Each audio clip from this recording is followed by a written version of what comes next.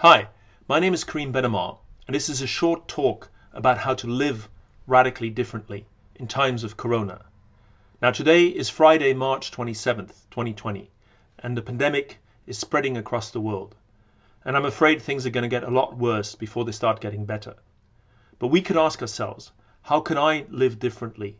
What are the 5 stages through which we can go when we think about how to live in these times of Corona? I hope you enjoy this talk. Thank you for listening and stay safe.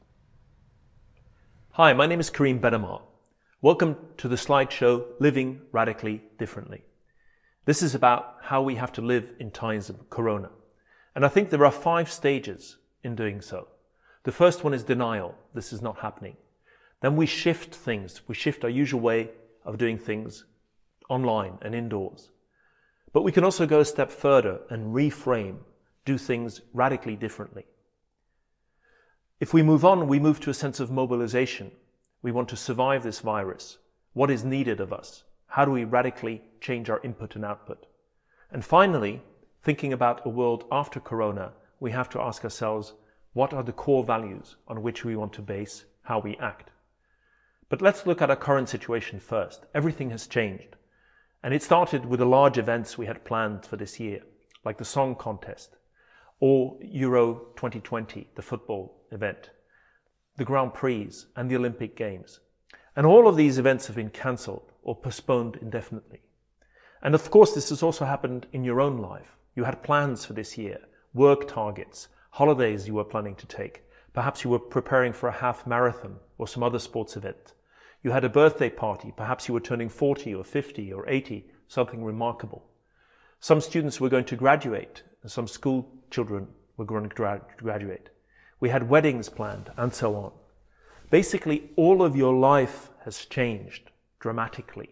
All of it has been replaced by the coronavirus. And this is quite a hit that we've all taken. So the first stage really is denial. We want to keep on doing business as usual. And my first question to you is really, which cancelled activity or event in your life will you miss the most? What hurts?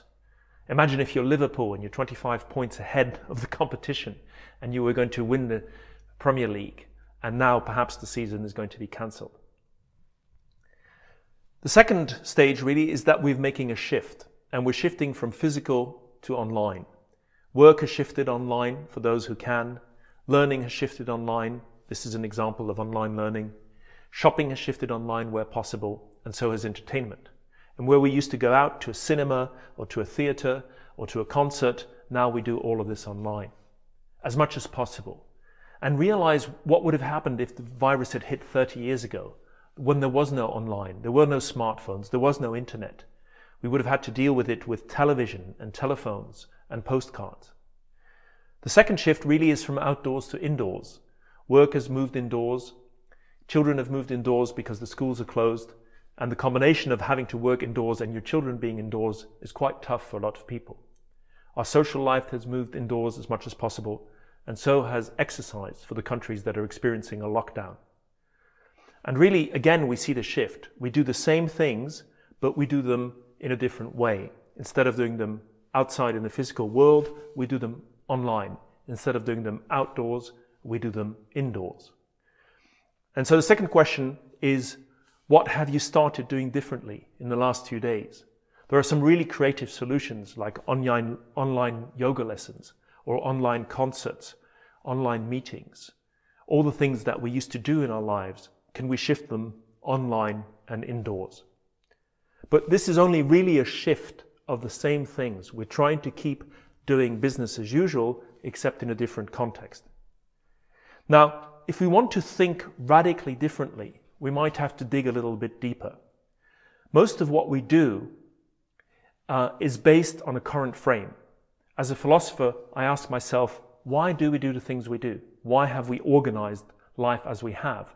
Why are these institutions exist? Why do we pay taxes in this way? Why is the education system in such a way? Why do we live in such a way? And we can think about doing it radically differently. And in order to do that, we need to examine how we do things. Most of what we do is based on what we think. Sometimes we do things without a reason, but usually there's a bit of theory, there's a bit of a reason behind it. But that thinking in itself is based on a number of assumptions. And if we dig deeper, we can dig deep down to these assumptions. Why do we do the things we do? Why is the education system the way it is? Why do we learn the way we learn? Why do we pay taxes in a certain way or go shopping in a certain way? And if we change these assumptions, then we can think differently about the world and we can act differently. Now, one example of this is that we think that life should be proportional. We want the input to be related to the output. That's why we pay people by the hour, really. An hour of input is more or less equal to an hour of output. The same thing in terms of size and quality. We think when something is bigger, then perhaps the quality is better. And in general, we live in a society where we think more is better. But imagine living in a society where that is not the case, where the input is not related to the output, where the size doesn't influence the quality, and perhaps less is better. To give you an example of this disproportionate world, think of the Olympic Games, an enormous output organizing it, $20 billion of costs, and this summer no output. Think of a virus, a small input, some transition of a virus from an animal in China, and look at the pandemic that it's created. So we really have to get used to a world in which the input is not related to the output. So when you've shifted working from outside to inside, why do you keep working the same hours? When we shift education for our children inside, why do we try to follow the same curriculum? Sometimes we have to ask ourselves this: why do it at all? Waste, doing with great efficiency what should not be done at all, is one of my favorite quotes by Peter Drucker. And a lot of what we do is waste. Perhaps 50%, perhaps 80% of what we usually do, we don't really need to do at all. Every company really needs a chief destructions officer, somebody who's going to go around and see things that we can cancel. And if you think, well, I'm not at the CEO level, then perhaps we can be inspired by someone else. Perhaps you need to be the terminator of your own work. Perhaps there's work that doesn't make sense to be doing in times of corona. Perhaps you need to terminate certain aspects of your work. So really, the third stage, reframing, is about thinking deep and hard about what the original reason is for doing things. What are the assumptions underlying your current behavior? And you can change them. You can do things radically differently. You can spend a lot less time doing them. You can do them in a different time frame, in a different order, with different people, or you can decide not to do them at all. And so the question I could ask you is then, what could you start doing radically differently? What aspect of the way you've shifted your life indoors and online could you really start changing? The fourth stage really is about mobilization. When we're fighting the virus, we're entering a war paradigm, a war way of doing things, a war frame. Now, I'm a pacifist. I don't really like violence or war, but I do think that we're fighting the virus. We do want to survive. We are in survival mode. And so we have a certain form of production during peace times that's shifting to a war production, where we can tell companies what the world needs. We're shifting to war consumption, where certain things are going to be rationed because there might not be enough of it. We're shifting to a war economy because we're paying people who have lost their jobs and we're helping companies when they're about to collapse. We're spending enormous amounts of money, which would have seemed completely unimaginable even a couple of weeks ago, to prop up the world economy.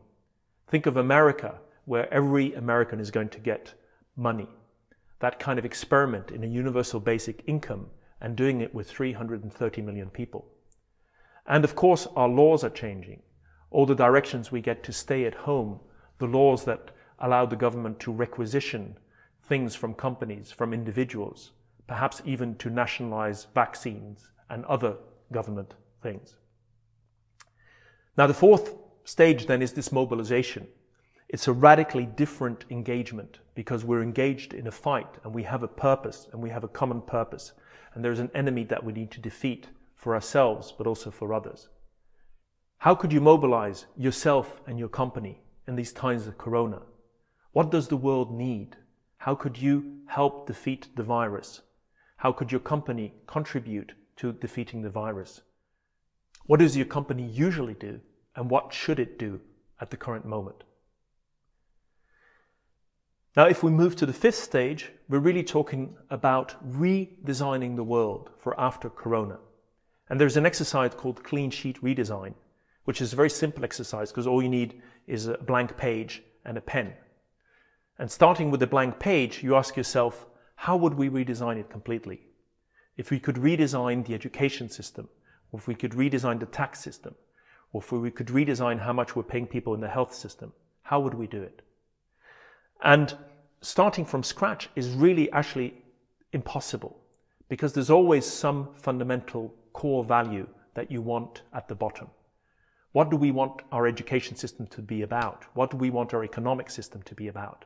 This is the starting point for our redesign. And really, the way our world is constructed these days is very much like that.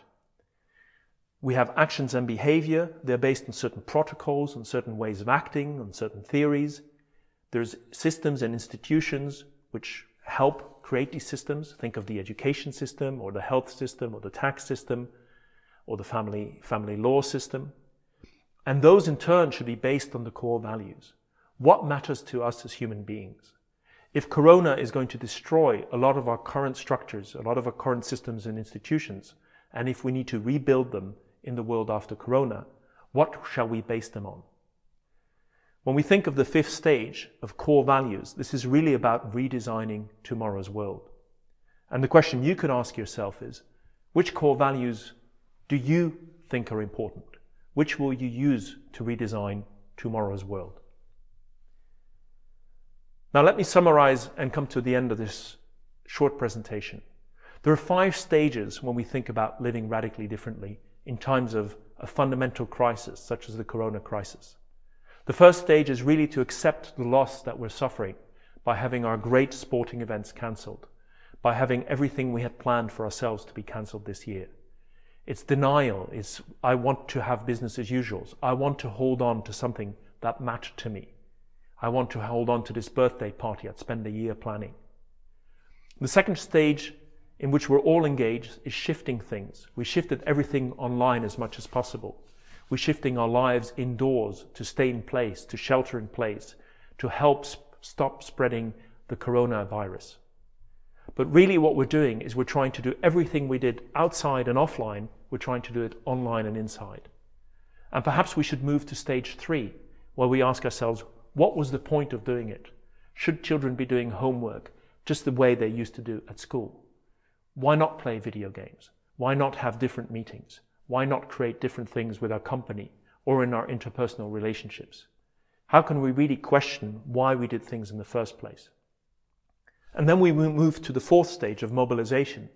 What does the country need? What does the world need? What is being asked of you? What is the best use of your time? Not just doing the same things, not just doing things radically differently, but doing things with a specific purpose. You have a radically different engagement. This is not play anymore. You're fighting to save the world, to clear the world of Corona. And finally, thinking ahead to the times afterwards. Why are we fighting this battle? How can we recreate the system? We're not going to go back to the same world. We will have to design a new world. But this is also an amazing opportunity to create a world very different from the way it was before. So look at the things that your life is composed of. It's your health first and foremost, and also your loved ones. It's what you eat and how we sustain and nourish ourselves. It's our work and our income. Some people have work but no income. For example, if they were artists. Some people have income but no work if they're forced to stay at home. It's about the exercise that we used to do and our physical health. It's about our emotional health and our emotional needs. And it's about having meaning in our lives. And these are just some of the things that I've mapped. But perhaps you could map for yourself what your life was like pre-corona, even a few weeks or a few short months ago. What mattered in your life? What are the elements of your life? And you can ask yourself, if there are 5 stages to living radically differently, which stage am I at in these different aspects of my life? Perhaps with my loved ones, I've already made the shift. But in my diet, I'm in denial, eating the same stuff as usual. Perhaps I've mobilized in terms of my work. And perhaps I've asked myself, what are my core values in terms of meaning and emotional life? I wish you all the best with this transition. Stay safe, take care of your loved ones. Please show some compassion. We're all being traumatized by this at the moment. Please help the ones who have it less fortunate than you have. And let's see if we can all get through this together. I hope this has been helpful. Thank you for listening.